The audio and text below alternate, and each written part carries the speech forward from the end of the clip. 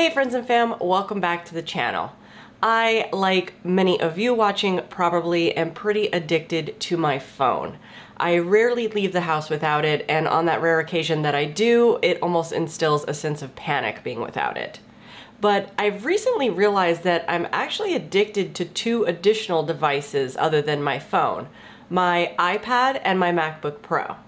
And I got to thinking, if you could have only one device for the rest of your life, which would it be? If you're only addicted to your phone, then the answer might be simple for you, but my answer might surprise you. So possible life. Yeah, sung it. I used to be one of those people who overpacked for a trip. I would bring a backup to the backup just in case something went wrong.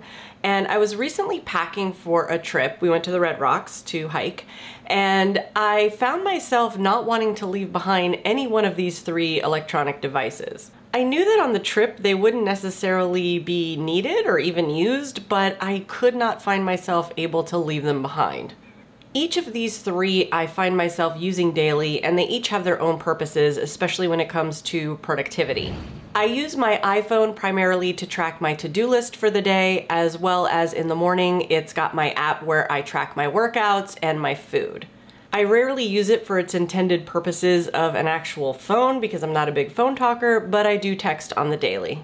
And when I take my breaks in the morning from work to go outside and get some sun, I'll often sit on my phone and scroll through Instagram or Twitter. Now, when it comes to my iPad, I've mentioned more than once on this channel that that is what I use to write my morning pages each day. I went paperless a while back, and I also keep what would normally be a paper planner but a digital version on my iPad, where I will take a few minutes in the morning to just kind of set an intention for the day. I'll write down 3 or 4 things that are simple that I'm grateful for that morning, as well as keep a list of all of my meetings so that at a glance I don't switch any screens or anything. I can just see what I have scheduled for the day.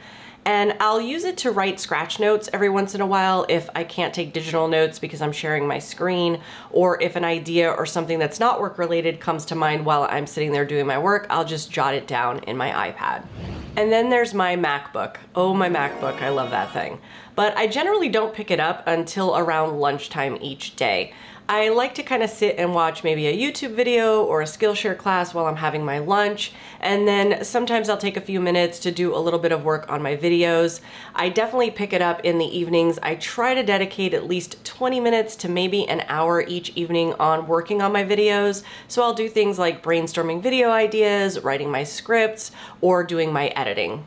I love all 3 of these devices, and I feel like I've really got it dialed in well as to the use for each one. And I definitely do use them each and every day. But if I had to choose, if I could only have one of these 3 devices for the rest of my life, which one would it be?